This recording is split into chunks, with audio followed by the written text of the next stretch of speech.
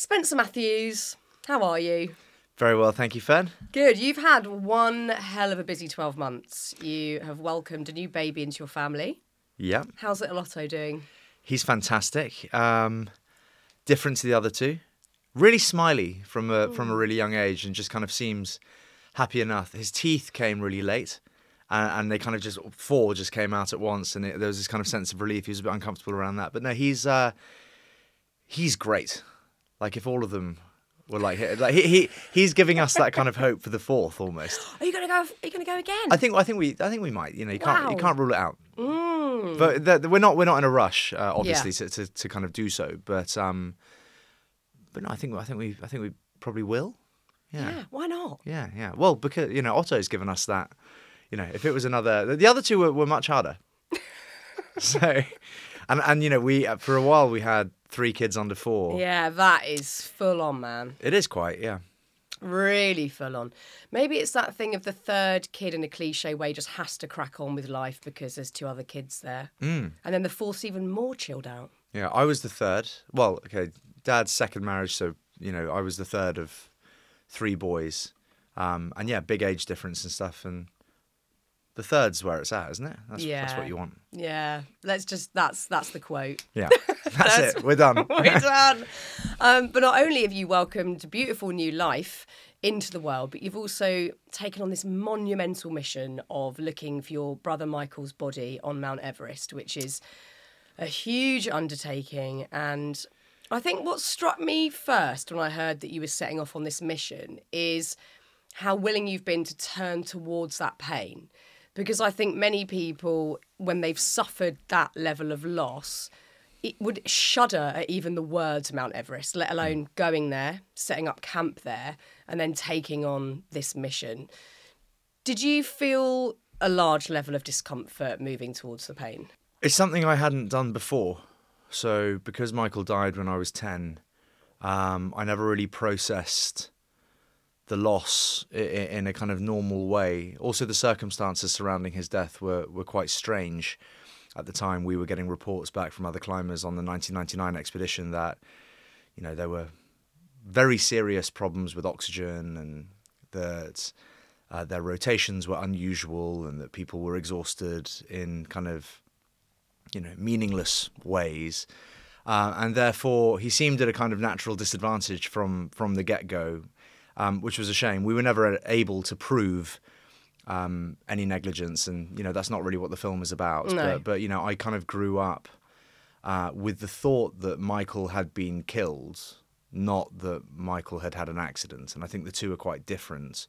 So I grew up with a fair amount of resentment and kind of hatred towards certain people, certain individuals, which I think is quite understandable perhaps, but also quite unhealthy. Had Michael fallen and died, I don't think it would have been as difficult to get over. It would have been hard, of course, but there wouldn't have been anyone to blame but him. And of course you wouldn't blame him for that. And, the family understand and realise that Everest claims lives and is obviously a dangerous place, but when you throw all that into the mix as well, you can't help but feel that it could have been avoided. And I suppose that made me upset, and angry. I mean, 10's an incredibly young age to experience something like that with so much, I guess with such a lack of information known for you to piece together this puzzle and to process it. How did you grieve at the age of 10? Just by missing him, I suppose, and stuff. But I didn't really grieve. It was part of making the film was, a kind of grieving process for me. I think I was protected from it quite a lot as a kid, and I would probably do the same for my kids. It wasn't a prominent discussion point. The case against the climbing company was kept, quite far away from me, obviously, because I was young. So you know, we had a memorial service for him. 500 people attended his memorial service, age 22. You know, he was the youngest Brit at the time to reach the summit of Mount Everest, and was kind of a remarkable person. Obviously, everybody, you know, loves their own siblings and has high opinions of their own family, but I just, you know, I couldn't have kind of loved and respected him more, and it's part of the reason why I'm quite grateful that I was the age that I was when he died, was because I never really, it never hit me as hard as, you know, it could have done, because I never really believed it. You know, when I was called up to my parents' room and they said Michael's gone missing on the mountain, and they were visibly crushed, I didn't really understand why they were crushed. I just thought, well, let me know when you find him, type thing. It wasn't nobody survives the night on Everest, you know. It was like I didn't know that. You know, to me, Michael was this, you know, unstoppable force of nature, and there's no chance that his life could be taken from him. And so, you know, it was all quite a juvenile way of seeing things, but in many ways that protected me from, you know, the pain that never came in as aggressive a way as it did for the rest of my family. But you obviously had an understanding that it impacted you and your whole family forever. You know, that changed things. And you say in this incredible documentary that you've made. Yes. Oh my God. I mean, I don't even know how to describe it. I watched it last night. I was transfixed. I barely blinked. I don't think I breathed for half of it.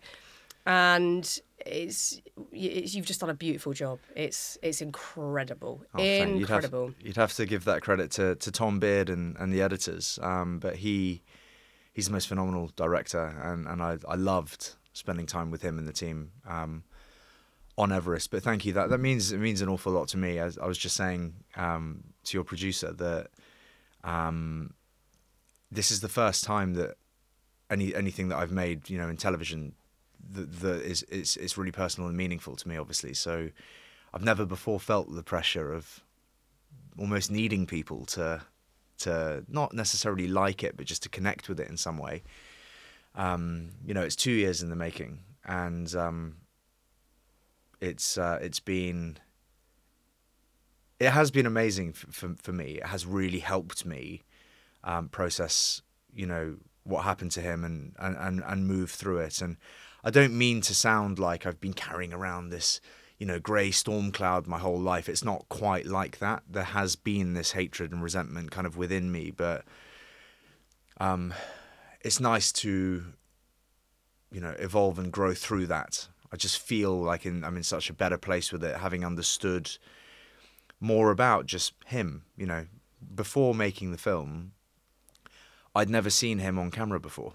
I found this such an amazing part of the documentary, because you connected with some of your brother's fellow climbers who had unbelievable amounts of raw footage of your brother on this climb, and really intimate moments of him in the tent. They were sort of mucking about and chatting, really informal moments, and you'd never seen him on video. Well, I imagine that, and this came up the other day actually, because I interviewed Dave Rodney for Big Fish, one of my podcasts. He was on the 1999 expedition, and he had all this footage, and it did occur to me that, you know, how come I've never seen this? And you know, it kind of, I'd not seen it because it was shown to the family when I was a kid again, you know, and they had seen it 20 years ago, and we'd kind of just moved through it, and, you know, I never knew about it.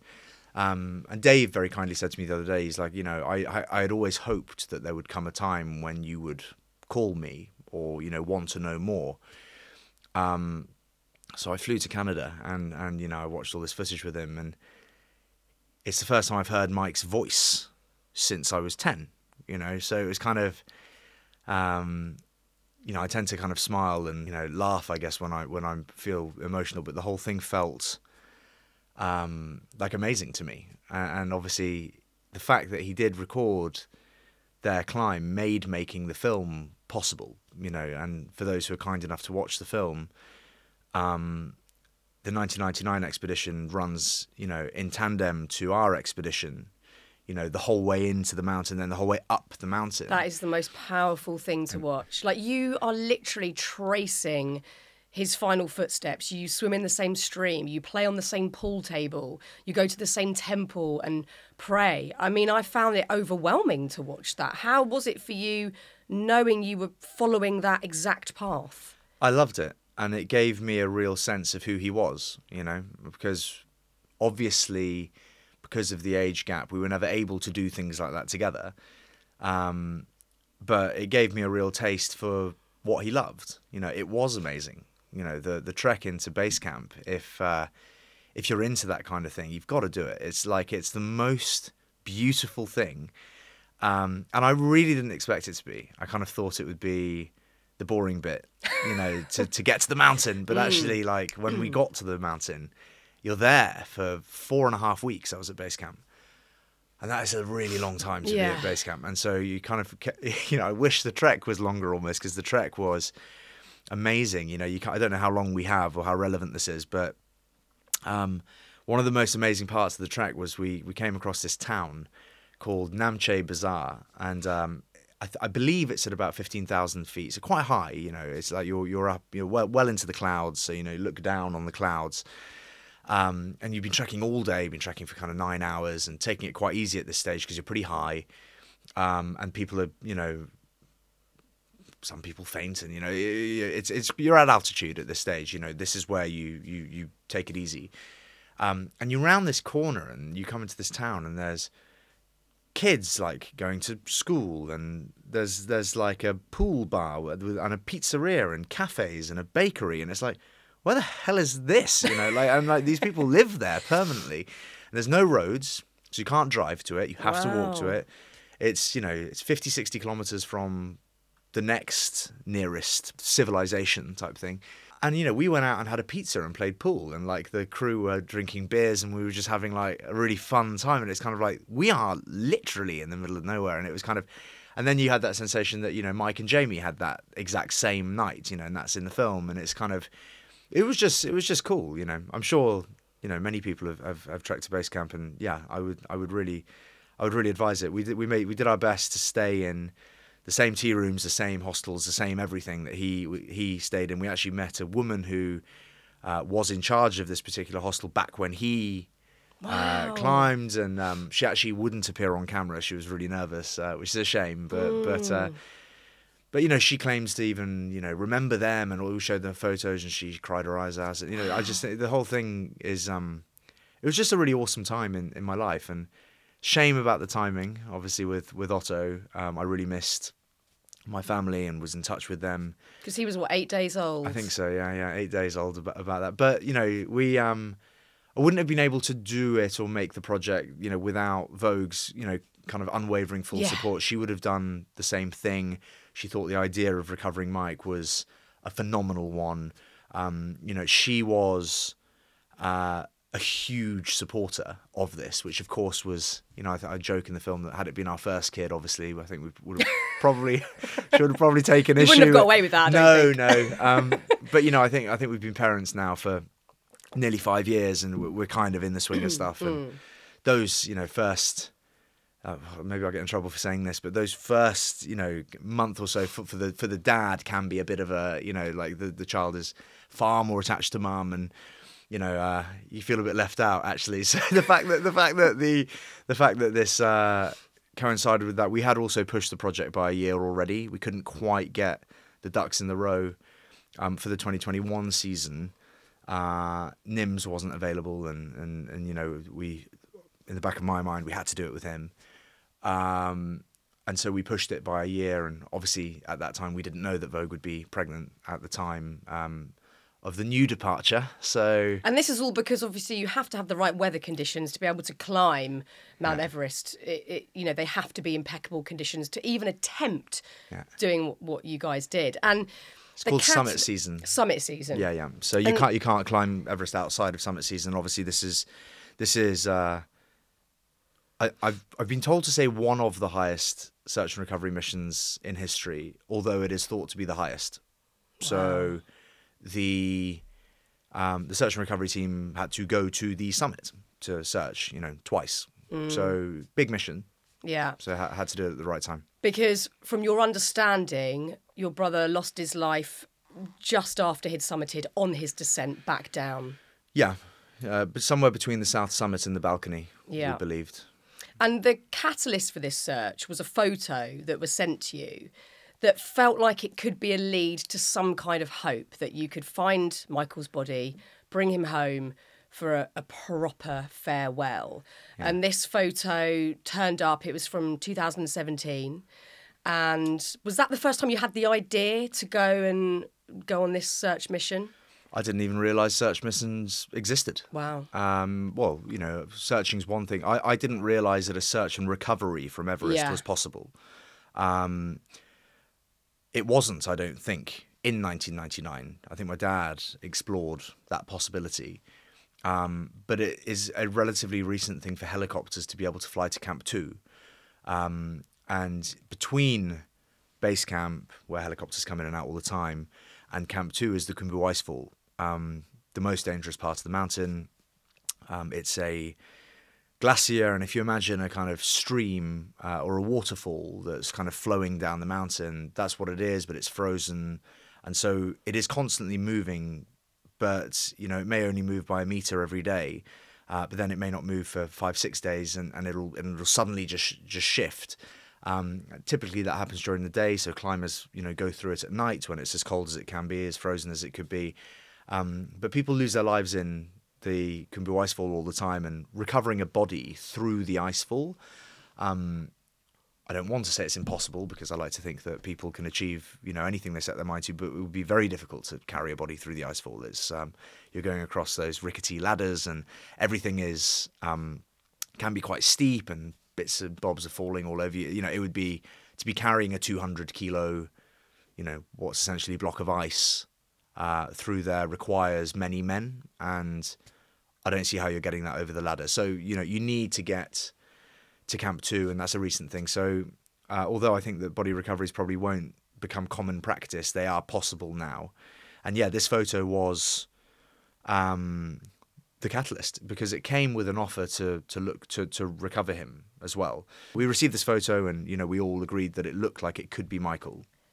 The guy had said, you know, that he could recover this body for us, you know, for this much money in this amount of time, and it was all felt quite rushed.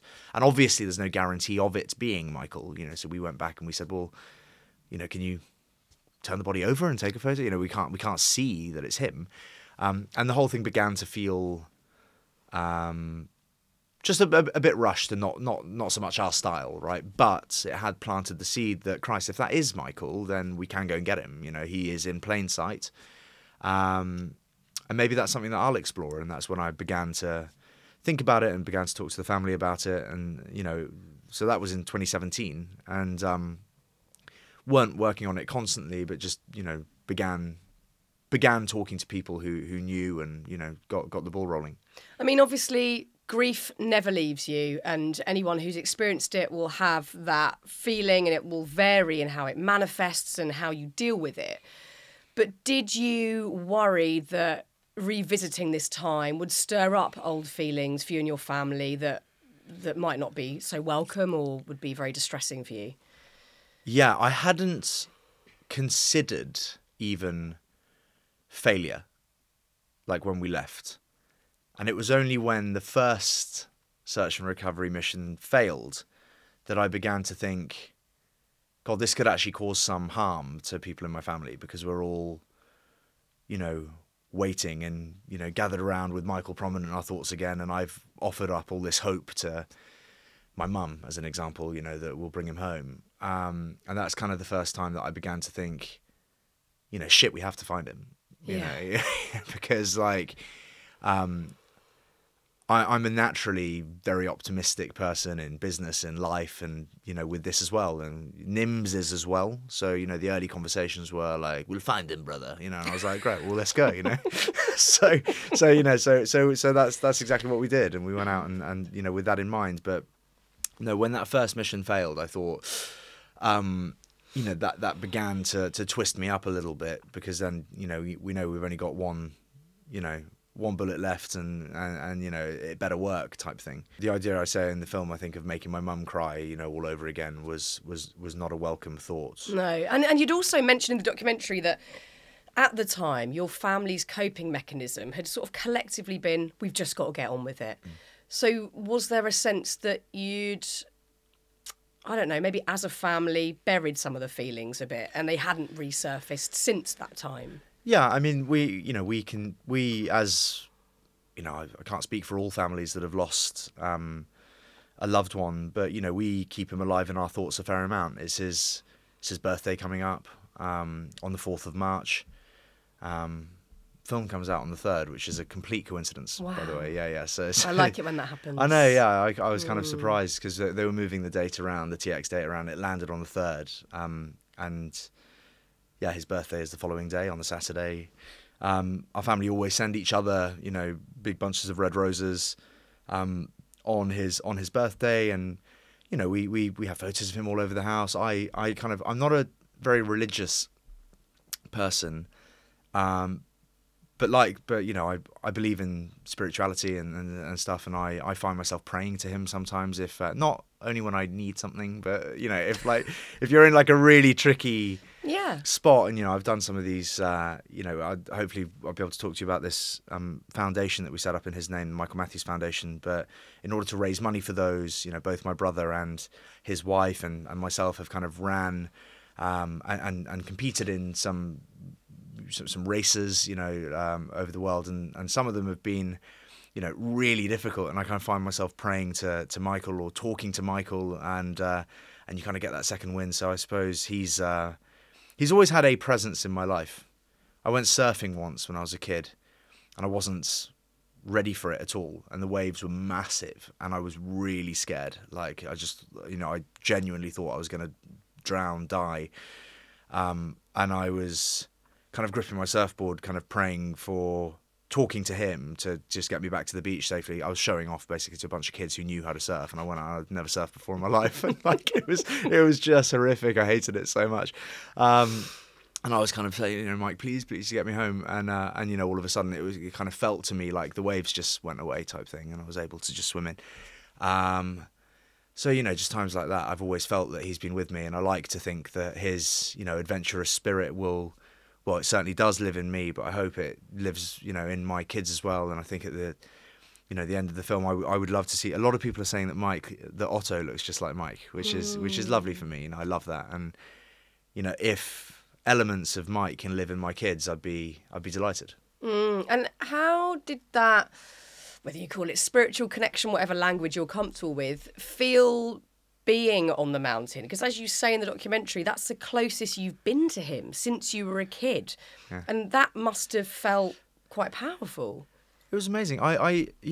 Everest is a kind of bittersweet place. Those that have been there and spent time there will tell you that, most people that go there, I suppose, either go just to get to base camp and have a coffee and leave, because it is, you're just shy of Kilimanjaro's summit, essentially. That's the height that you're at. So in order to sustain life and live there is a nuisance, right? You're knackered easily. It's very uncomfortable. But it's also, incredibly beautiful, and it feels an interesting place to be. And just knowing that he was a few hundred meters away from me at all times felt great to me. But, again, it was the nights that were hard. It was just like the nights were bitterly cold, really uncomfortable. It was just like a kind of running joke. It was really like by the time the helicopter came, at the very end, we were ready to get out of there. But it was just really interesting, and obviously feeling close to him. I've never once taken 5 weeks of my life just dedicate it to him and just be thinking about him, wanting to find him, retracing his steps, chatting to people about him all the time, being interviewed about him. I've never done that before. So, part of the reason for documenting the journey was that I want people to connect to him in some way. I think what he did when he was 22 was completely remarkable. Yeah. When I was 22, I wasn't climbing Everest. And I think it's kind of amazing because it's a serious thing to do, particularly back in 1999 where, you know, kit was nothing like it is now. Oxygen, evidently, was temperamental. And, you know, weather windows were riskier. You know, you had less adequate technology. So, you know, it would say that it would be clear when it's not, you know, an hour later. And I think, you know, well, certainly what NIMS uses is pretty accurate, I think, you know, although I'm sure it's wrong sometimes, like most weather reports. You know, what I mean to say is, you know, these climbers would go out in the dead of night at kind of 3:30 in the morning when the Khumbu was frozen, and we would document that for people, particularly when the search crew were going up, and experienced climbers and people who've climbed, you know, other large mountains and have, you know, been around it for many years, were visibly frightened, threatened by what they're about to go through. And you could see real, you know, fear behind their eyes and discomfort, you know, before even going. And I was speaking to Dave again, his climbing partner from before, and he just said, Mike used to love the Khumbu Icefall, you know, and it was kind of like, I just find that interesting, right? And of course it doesn't bother everyone, and not everyone's frightened of it, but even the puja ceremony, which is this kind of religious spiritual gathering before you go through the icefall, is quite impactful. It's pretty palpable, like the energy, and it's kind of like, God, okay, this is serious, you know, like, you know. But he, even at his age, you know, just was confident, cool, loved it type thing, and it's just, you know, it made me smile a bit. You know, I've always had this image of this all being very threatening and very awful, you know, for him, but he actually loved it. He loved You could see doing it in the video footage of, Yeah. you know, when his climbing mates are talking to him and he's just walked across one of those treacherous ladders that you've spoken about, and he's so carefree and thumbs up and smiling, and it must have felt like you were learning, I guess, about sort of a different side of him that you hadn't experienced as a little brother. Yeah. I just learnt a lot about him. Yeah. You know, even just hearing him speak and watching him crack jokes in his tent at Camp 4 and stuff, you know, he obviously, you know, the comfort is that he would not have known that he was only hours away from his death. But you know, he just seemed like a really cool, solid guy that I would have loved to have grown up with and known better. There's a moment which relates to those final hours of his life that I know you have found very difficult, and that is the last photo taken of him. And he's reached the summit and he's on his way down. And this is a photo that you say in the documentary you hate. You can't look at this picture. What does it bring up when you look at it? Memories of how I was told that he died. So he looks incredibly uncomfortable. And he looks like he can't really breathe. And then I just have this memory of Dave Rodney saying, well, you know, they had Russian tanks in a US system, or vice versa, whichever it is. And that, you know, they were, you know, at base camp, they were shaving off like the top of the bottles to try and make the two fit. And it's kind of like, in my mind, I'm thinking, you killed him with that attitude of not having the correct kit, you know, and the you know, and we weren't ever able to prove certain things that we heard, but, you know, we have on pretty good authority that, you know, it was just so badly managed and that there were very serious concerns around oxygen. So I see him suffocating. You know, maybe that's not the case, but people who take pictures on the summit of Everest don't always look comfortable, but I feel like he would have been comfortable. Like, he climbed Aconcagua and, you know, very easily, far ahead of his guides, you know, in kind of record time, and everyone was giving him nicknames like the Bull, and, you know, you could just easily charge forward, and was just a very able climber, you know. So to see him in kind of miserable pain, clutching this prayer scarf, literally looking like he's praying for his life, and I never knew that it was a prayer scarf until I went to Everest. And so he's clinging onto this thing, presumably feeling like he's going to die, and it just makes me feel angry about the circumstance, right? A lot of people's photos on the summit of Everest are, you know, big thumbs up, smiling, we've done it. You know, it's supposed to be this incredible feeling of, you know, I've conquered the highest peak on earth. But for him, it looks like he's, you know, about to die. And it's I just find it a bit gut-wrenching, you know. It's not... I for a long time thought it wasn't fair. And I need to be clear that we don't think it's not fair because Mike died. That's not the reason. I think it's not fair because his death could have easily been avoided. It's not the kind of thing where people go, yeah, but, you know, 7 people die every year on Everest. Yes, they do. But 7 people aren't deprived of oxygen, and 7 people aren't, you know, blah, blah, blah, whatever else may have been the case. So, I don't know. This is very harsh what I'm about to say, but it's I grew up feeling that he had essentially been murdered, you know, and although that's, just for the record, you know, not the case, nobody murdered Mike, that's how I felt as a teenager, you know, obviously not on purpose, manslaughter perhaps would be a better way of putting it, but, you know, I felt like he was taken from us by people who did a shit job. How have you shouldered that injustice and that anger? I've never made the correlation between the alcoholism and that until just very recently. I had a therapy session before heading out to the mountain because I don't really know why. Actually, I just thought it was kind of something that I should perhaps kind of explore, because everyone kept saying, like, how are you going to handle it when you get there? And, you know, don't you realize you're going to have to ID him? Like, you're going to have to physically see his, you know, dead body, you know, frozen on the mountain. And I thought, you know, God, wouldn't it be nice to talk to somebody who's kind of done this before? But that's nobody. Obviously, there's nobody that's had that experience before. So I took the advice of a good friend of mine, and he just said, you know, why don't you go and just have a session with somebody and just talk about it, you know, and just see what comes up. And he was kind of massively of the opinion, and I recently was interviewed by the Sunday Times magazine, and they said the same thing. They were like, you're quite they were like, I'm asking you quite like emotionally charged, like poignant questions, and you're quite hardened by the whole thing. I would say together. I would never say hardened, because I think you're really articulate in how you describe your feelings. But I think even through the documentary, you can see you hold it together.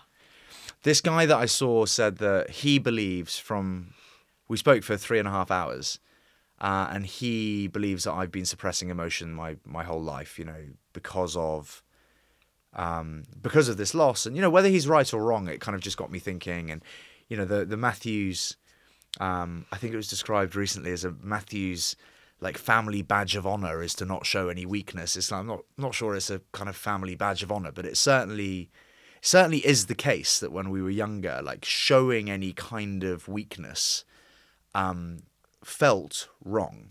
There was no sympathy really for that kind of behavior. Not around the loss per se. I'm talking about, like, if you fell off a ladder and hurt yourself type thing, you know, any kind of crying, whinging, you know, would be perceived to be like, you know, hope you didn't dent the floor type thing, you know, get on with it. You know, and it was just felt a very normal way to be brought up, you know, and we were a very kind of, you know, get on with it and crack on, and if you hurt yourself, what crying's not going to fix it, you know, type thing. And so I don't know, just I've kind of lacked any kind of sympathy for others my whole life, and, you know, it has been funny at times. You know, my close friends find it amusing, right, that I have little empathy, and you know, and we, you know, I don't think it's necessarily a terrible thing either. It's quite useful in business. It's quite useful in certain things, but I think it's perhaps not so useful with your kids. You know, I think instilling in my kids that crying is weak is probably something that I won't do, because I don't agree with it. But that's not to say that I would change the way I was brought up. I'm quite happy with the way that I am, if I'm honest. I just think that, you know, I think that I do have a kind of hardened view of certain things. And I guess it's probably related. And as for the alcoholism and the kind of abusing alcohol for most of my adult life, I've never felt comfortable having a reason behind that. You know, I've never really gone to therapy about that either. There was a few sessions and a few AA meetings and stuff like that, but nothing major, like no continued support in that regard. And of course, the first thing that they say is, well, you know, of course it's completely to do with, you know, Michael's death. And I always found that really irritating. Why is that? I don't really know.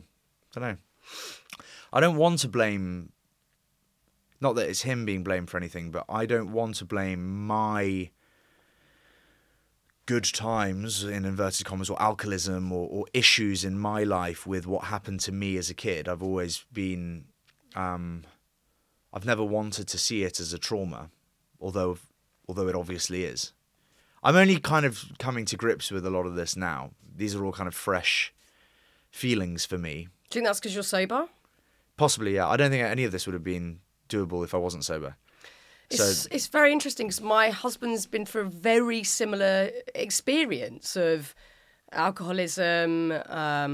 Now he's been clean for 10 years, having the clarity to piece together his mum's very sudden death, how that impacted him, his past and history, and maybe there is this sense that you're sort of pickling yourself when you are drinking, and you halt any... Pickling, I like. Yeah, you kind of halt any curiosity, I guess, or a willingness to dig around and look into it, because it's painful. You don't want to do it, of course. Yeah, I think the two probably are related. But I don't know. I've always been against that word trauma in my case. I've just not been comfortable with that. I don't know why. I don't want any sympathy from anyone. I don't want anyone to feel sorry for me. But what if it allowed you to honour what you've been through, so you can... I don't think anyone can ever properly heal from anything, but you can work towards that. I think I'd be very open to that. I would love to be a more kind of emotional person, I suppose. But yeah, maybe I'll go and see this guy again. I don't know. Yeah, it doesn't scare me. It doesn't scare me. I think being in touch with your feelings and having a softer persona as a man is a great thing. Not all the time, mind you. Like I think that you know, I don't really know what I think. I think it would be interesting to explore, and I think it's probably worth it. I think with things like alcoholism, trying to get to the bottom of it is probably more complicated for me than just stopping drinking. And if you stop drinking, then the problem is solved, like as far as I'm concerned.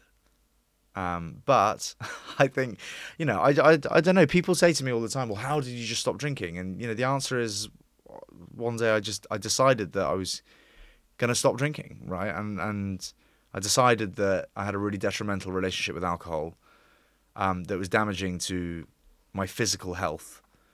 Not so much my mental health, I don't think, at the time, but just physical health. And I wanted my wife to be proud of me again, right? Or proud of me for the first time, I suppose. You know, she is an amazing woman. I love her.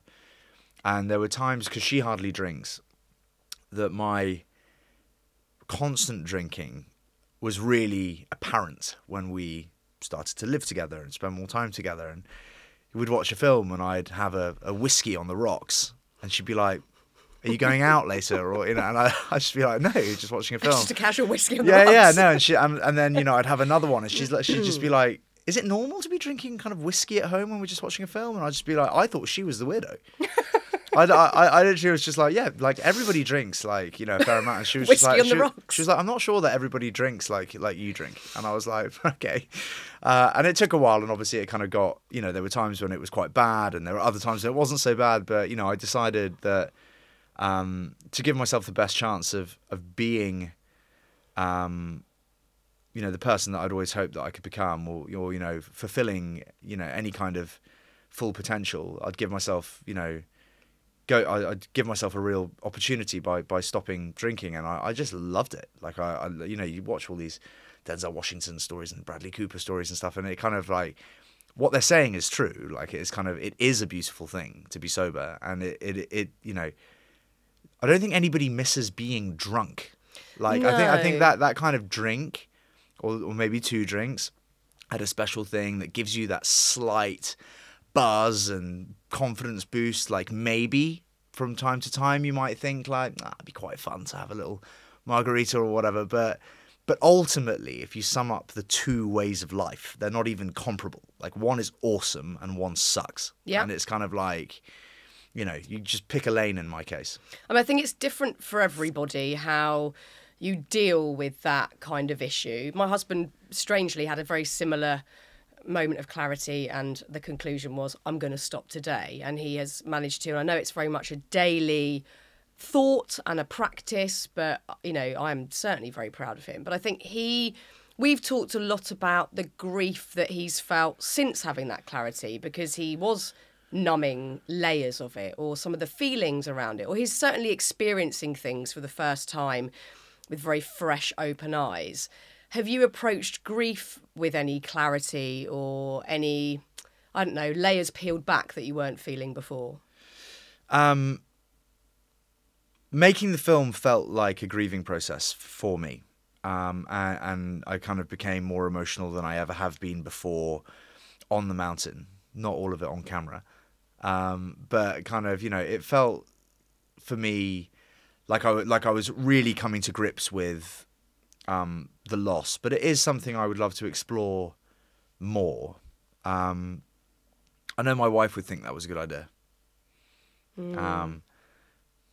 But I kind of don't want to lose, you know, who I am either.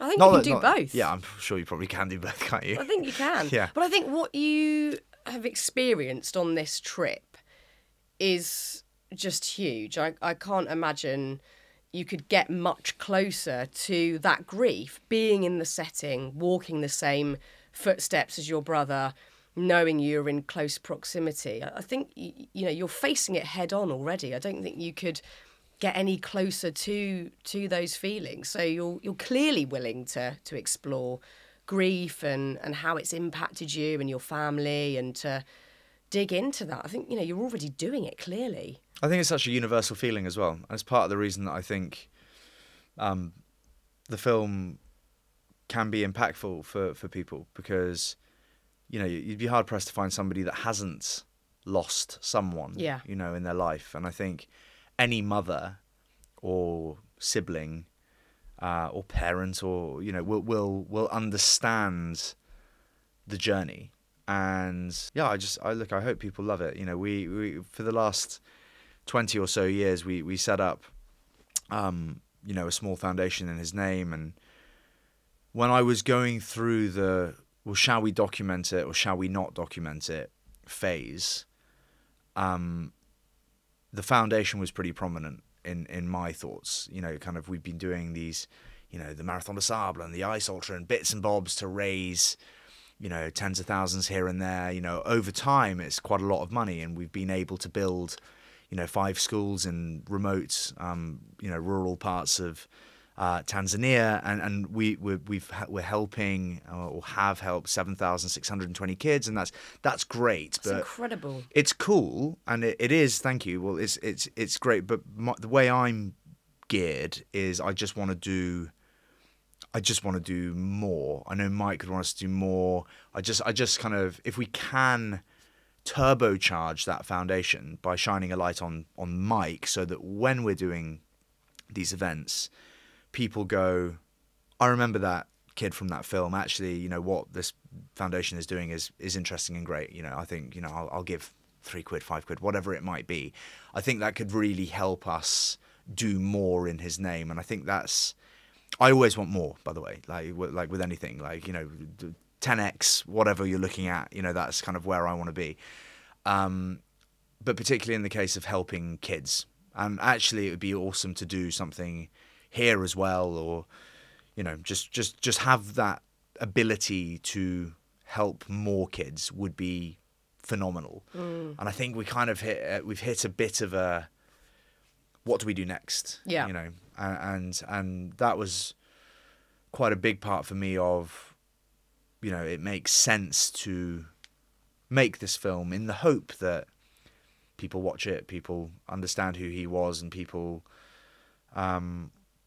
you know, want to be involved in helping people. Well, they will, and it's a beautiful thing that you're doing with the foundation. And it's interesting because you just said there, I hope people watch the film and see this kid, because obviously Mike was 22. He was very young, and you've had this strange moment, I guess, of understanding and processing that you're much older than the age of 22 now, but you still obviously see him as your big brother.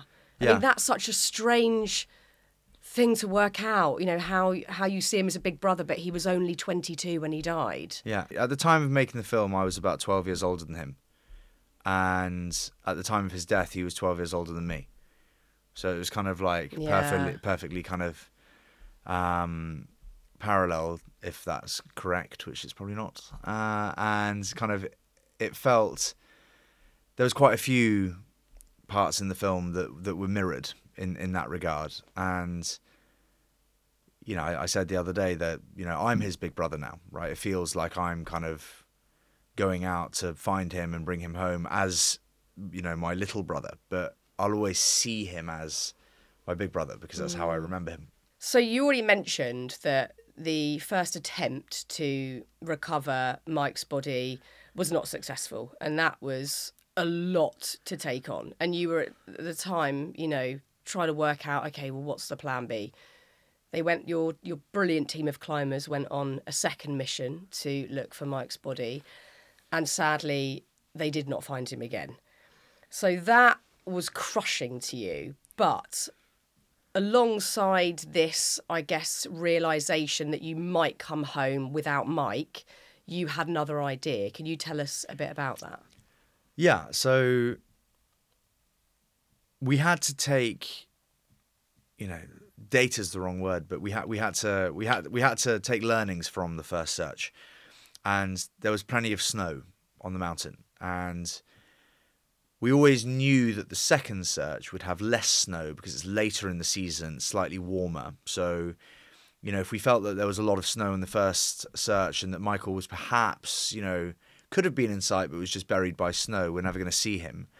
And that's what I was clutching onto for hope. But then you're like lying in base camp thinking, well, I literally need the snow to come off the mountain for us to have a successful second search. And, you know, every so often you'd wake up in the middle of the night and it would be snowing, you know, and it's like, it was just really kind of gut-wrenching. There was 9 days, I think, between the two searches. And in that time, obviously, at base camp, I had plenty of moments of doubt, you know, where I thought to myself, if we don't find him on the second search and we go home empty-handed, that will be a tremendous waste of, not time, because as I've already said, you know, I had this incredible journey on the mountain, but you know, resource perhaps. It would be a, you know, the fact that these guys have gone up there twice, you know, all the way up to the summit for us to do nothing and not bring him home would have been unfortunate.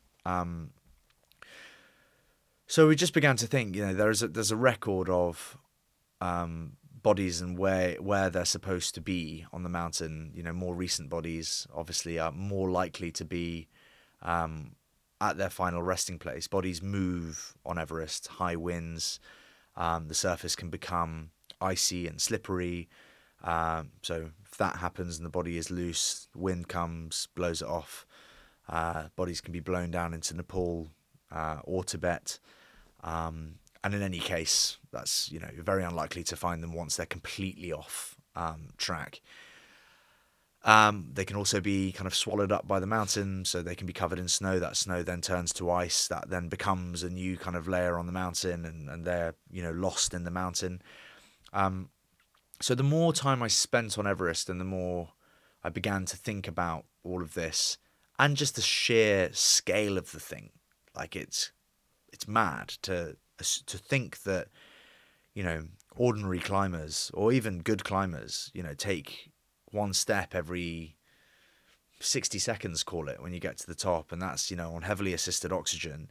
It's kind of like, it's a very difficult place to orchestrate a search and recovery. You know, it's not a football pitch, and it's, you know, 8,500 meters. You know, you're in the middle of a death zone, and it's a complicated thing. And I kind of, my optimism was slowly getting crushed kind of out of me as I just realised, you know, that it was going to be less and less likely that we were going to find him. And that was quite painful at the time because I was thinking, you know, that we were really disappointing him and that we were so close to him. He's somewhere here. like, you know, within a few hundred meters, and we're gonna leave without him. And it was actually making me quite upset that we'd literally, you know, come all of this way after, you know, a year and a half, and that we were going to turn around without him. And I just thought to myself, you know, this whole process is something that we want, and if it's something that, you know, we could offer somebody else, we should certainly explore that option, because we were finding bodies. You know, we uncovered several bodies, and there are other bodies that are, you know, on the track within sight. There are bodies in and around Camp 4. I was naive to that. I was shocked. I didn't realise that was the case until I watched this documentary. If you climb Everest, you will physically have to step over bodies to get to the summit. You know, and I knew that before making the documentary. And again, it's one of the reasons that a body recovery for Michael was something I wanted so much. I wasn't keen on the idea of him being some kind of tourist attraction. Not that they are tourist attractions, No. but, you know, some kind of monuments type thing. That there's an Indian climber just past the South Summit called Green Boots, and he's a marker on the mountain. So, like, you know, have you passed Green Boots yet? You know, and it's kind of like, didn't want that for Mike. No. Just as I'm sure Green Boots probably doesn't want it for No. himself or his family, right? So I began to think, well, I'm sure there are other families that are in the exact same position that we're in, and maybe if NIMS was willing to take on the risk, there may be a body that we could recover that is not completely off the beaten track, that would be a more straightforward recovery. And I began to kind of we had generated a kind of list of known bodies, because we wanted to make sure that any bodies that we found we could fully identify, and you know, we just wanted to make sure that we had as much accurate information as we could, you know, doing all of this. And sorry, so long story short, I was talking to Mingma Tenzing, who's just phenomenal, like the greatest character. Zips up and down Everest like a mountain goat, you know, unreal, this guy. And by the way, just quickly, like nod to the search and recovery team. On their second search, they went from base camp directly to Camp 4 in a single push. And, Wow. And like that would kill us. You know, it doesn't matter how fit we No, are. no, Like, no. whatever. Like, you, no chance. See you later, mate. Wow. And you know, and they make the most amazing time, and anyway, they were just incredible. It felt awesome getting to know them. And I spoke to him, and I just said, look, Mike would have been very close to you guys, right? Like Sherpas and this community, and you know, you touched on praying in the monasteries, and you know, there's this very strong sense of connection to local people when you're climbing Everest. And I thought, you know, initially we had found quite a famous body on the mountain. I won't name him again, sorry, just because I'm not sure if we should or shouldn't. But in my head I was like, well, maybe we'll get in touch with his family and see if, you know, they would like him to be returned, because we found him, right? I don't know. Sorry, I'm really beating about the bush here, but I suddenly just thought, wouldn't it be great actually to recover a Sherpa body, a body of a, you know, Sherpa whose family probably aren't in the position to do that themselves, right? Financially. Yeah. And, you know, I had a chat with Mingma Tenzing and just said, you know, you don't happen to know any Sherpas who have lost their lives. And it was kind of almost an immediate thing. He said that he knew of a Sherpa who died last year, just outside Camp 4, that he is fully aware of where the body is. His name is Wang Dorchi. Knows the family really well. Body's in plain sight, just outside Camp 4. Died last year, having just summited. So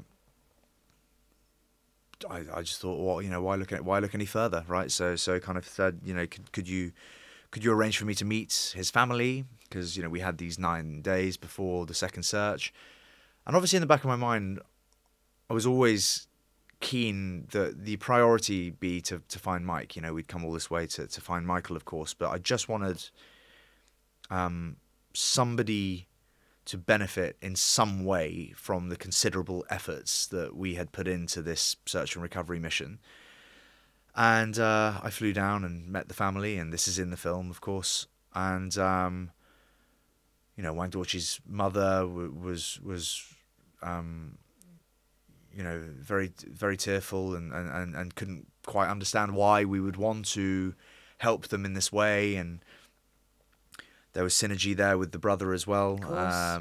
You were the same age? Mingma was my age, and having lost his brother, and the brother had 3 kids. I have 3 kids. You know, there was just a lot of parallels again. You know, there's parallels that run all the way through the film, both between Mike and me, and this family, despite obviously being a difference, you know, despite us having obvious differences, there was a lot of similarity. And, you know, I spoke to Mingma, the brother, and just said, look, we'll do our best. And, you know, when the second search failed, and Nims was happy to take on the risk because, you know, carrying this body, anybody off the mountain is risky. But, of course, they had already agreed to recover Mike, you know, if they found Mike. So in the back of my mind, I thought, well, you know, Nims may be very willing just to do this for me as part of what we'd agreed. And he was, you know, and so they recovered Wang Dorchi instead, and I flew down the valley in a helicopter with him. And that was a strange moment for me, because that was the kind of closing of the Everest chapter, and literally flying away from Mike. Mike is still up there somewhere, and you know, I'm with Wang Dorchi, and then the film actually, I think, like, it wasn't as blood curdling in the film as it was in real life when we got out of the helicopter. Wang Dorchi's daughter, who was the same age as me when I lost Mike, another parallel, was, I've never heard anything like it, and it's in the film. Yeah. But I remember watching the film thinking, like, that's kind of been toned down a fair amount on where it was for me in real life. She was like so upset, and in a way was being given the opportunity to grieve her father and see her father's body for the first time, which is something that I never had at her age. And at first I felt like we, you know, made a mistake doing this because she was so unhappy. Because she was just like, I can't even, like, it was hard to watch. It was a really difficult moment for me to process, because it felt like I had caused that pain almost, which, you know, I feel, you know, obviously I haven't caused the pain, but kind of, I just felt, oh God, like, she wouldn't be crying like that if I hadn't just done this for their family. But, you know, the mother was, you know, beyond grateful. It's a Buddhist, in Buddhist culture, a body can't pass, a soul can't pass to the afterlife until such a time that they've been cremated. They have a puja ceremony, and they burn the body, and that is the body passing to the afterlife. And I learnt this in the monastery on my way to the mountain, and thought to myself, it was another reason for wanting to recover a Nepali climber instead of a Western climber, because our culture around death is very different. And I knew that this family wouldn't have been able to, like us, you know, mourn and process his death properly, because he's stuck on the mountain in his body, you know, to them. He hasn't passed to the afterlife. So I thought that it would be a nice thing for them to be able to do that, and that is kind of pretty much how the film concludes, you know, with us doing our we speak to Mike at the end, albeit just to Cairn in Scotland, so that, you know, we can kind of go and visit him as such, but no physical body. And again, there's a kind of parallel between the two, like one puja ceremony, which is kind of funeral-esque, and then our family around the cairn, and then the daughter looks very happy. She's kind of, and I just feel that, you know, ultimately, if anybody could have benefited from our time on the mountain, it's great that they did. And I spoke to his brother the other day. Did you? Yeah, and he's he's so lovely, this guy. Yeah, and he was you know, very complimentary about the help that he received in the film, and, you know, we wish him all the best. It's a beautiful thing that you did as a team. I mean, it's wonderful, and you can see everything you've just described, that raw emotion, perhaps that closure that was very needed, especially for his kids. But of course, you're left without that closure. Do you feel you've had some through this process? Yeah, I kind of felt, yeah, absolutely. And I don't really know what to make of that word, kind of closure. I feel I'll never forgive the people for their actions in 1999. I think it was a great shame that happened. I'm not angry about it anymore. When I look at pictures of Michael now, I smile instead of feeling kind of pain. I know that he's not in plain sight on the mountain, and that he is buried and, you know, resting. He's in a very special part of the world, incredibly spiritual, full of prayer and hope and great people. So I'm less concerned about him being alone and cold and, you know, face down without us as such. I mean, to be honest, if he was to be buried anywhere, it would be a pretty amazing place, minus the visitation. But no, I'm just far more at peace with the whole thing, and actually, I feel like I know him much more, and people who are part of our family that never knew him, so new people like my wife's family and my brother's family. Some of them were at the premiere, and they said to me afterwards, you know, I feel like I really know Mike now, and that was literally the whole point. Yeah.